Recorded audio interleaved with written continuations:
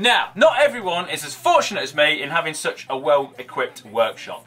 We got bandsaws, we got lathes, we got milling machines, we got welders. But these are all considered exotic machines. But 12 years ago, I never had any of these things either. But I still wanted to make cool stuff, just like I do now. I just wasn't quite sure how to go about it and where to start. So this project is for you people that are in the exact same position as I was. Now, we're going to make a go-kart because everyone wants to make go-karts and it's a really fun end product to get to. But I'm not going to use any of this flash stuff. No! Forget it, bandsaw, welder, not going to get used. I'm just going to use real simple stuff which you've probably got in your garden shed already. Yep, let's get cracking.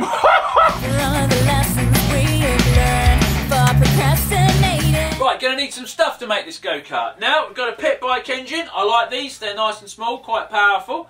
We've got some go-kart bits and bobs here, of course. Now then, if you was to buy all this brand new, it would cost you about £600. How much? Which for some people is massively over budget, but if you look second-hand, you can get some of this for quite cheap. Get a second-hand pit bike, and of course you get nearly half of it all taken care of, all the engine, chain, sprocket and things like that, and then obviously go-kart bits. There's loads of them on eBay, just go and have a look. Now, if you want to buy these exact bits, I've got this all from a shop called Pit Bike Parts. They know exactly what I have had for this video. Some of it's not on their website, so just give them a call and then they will be able to, you know, tell you what I've had, and if you want it, you can buy it, obviously.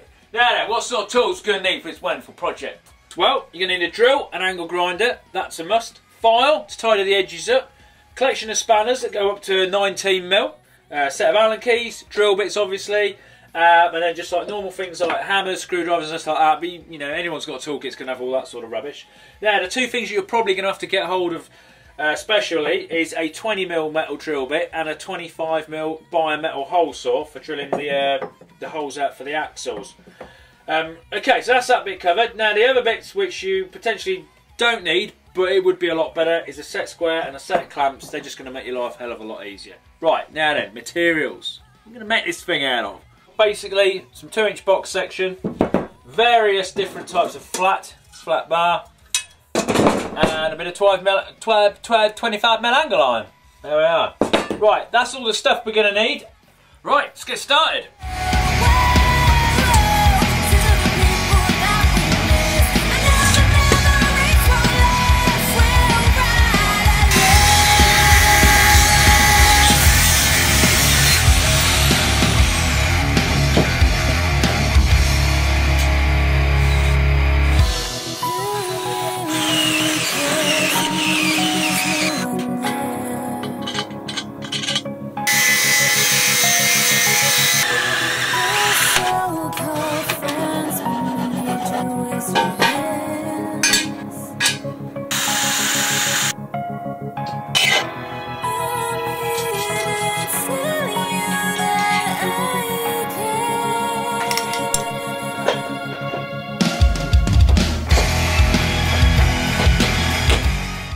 It's got the rear axle set up. Now basically what we've done is we've clamped 3 bits of box section together. We're just using plates which go on the top. It would be better if you stuck a plate underneath as well, but I'm looking at this through the eyes of a cheapskate who hasn't got a lot of metal. Now, a couple of little tips.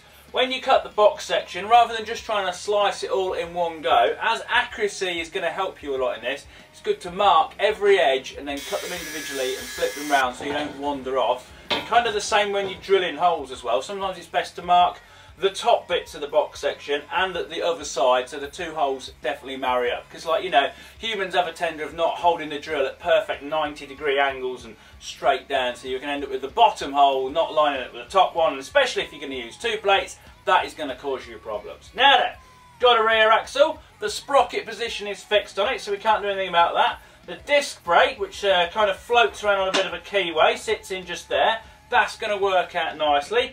Next thing we need to do is the front axle. Now the rear axle just sticks straight out, but that's not the case on the front because the little stubby steering axles are kind of sat on an angle. I don't know if you can see that on the camera very well. Now if we was to put it on a straight bit, the front wheel would end up being all wonky like that, which would look a little bit rubbish. So we've got to kind of bend our frame up, which straightens the wheel back out. But it doesn't matter, I've got a plan. Try.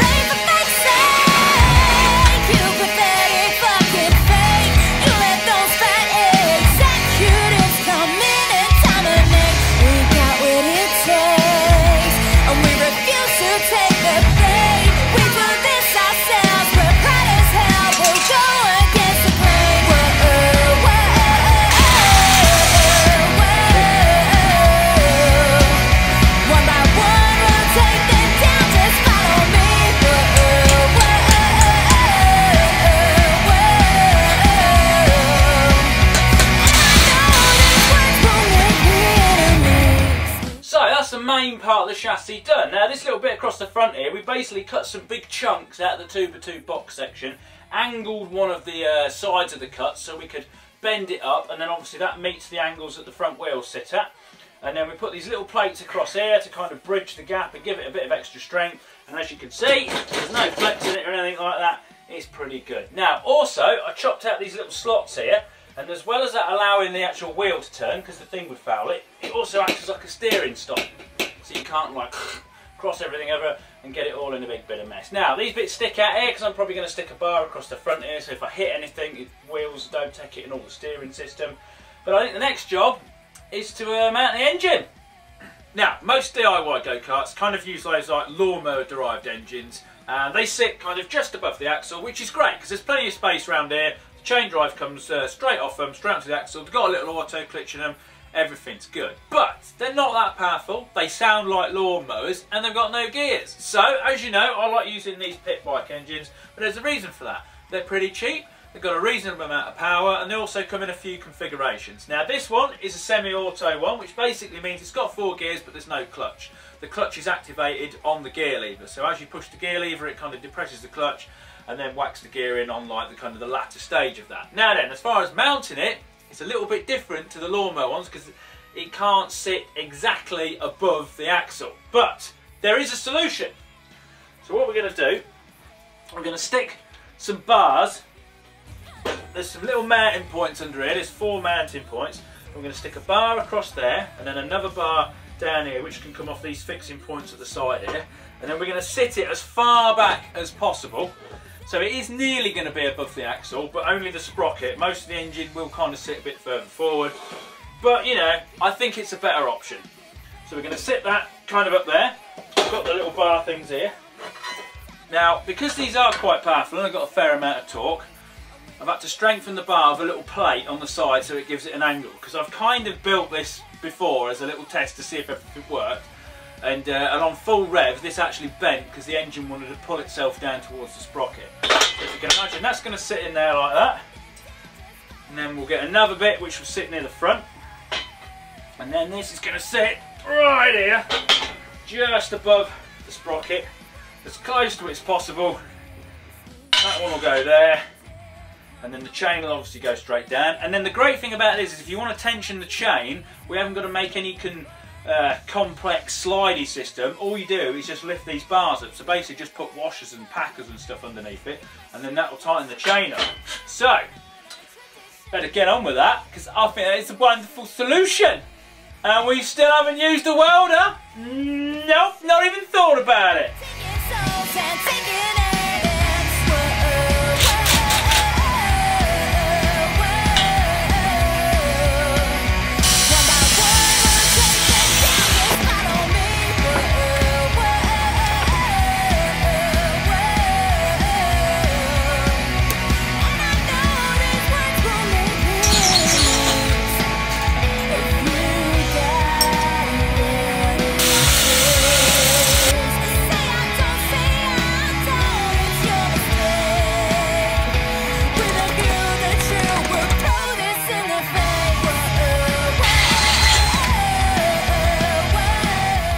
Right, this video is about 10 minutes, so I'd say that's enough for part 1. We've got a nice solid engine, we've got a nice solid frame. Jobs to do, obviously finish it off. Steering, brakes, accelerator, fuel, electrics, all that malarkey. But I've had a word with Mum and she said we're doing alright. See you in the next part. Look, it's good. See? I'd say.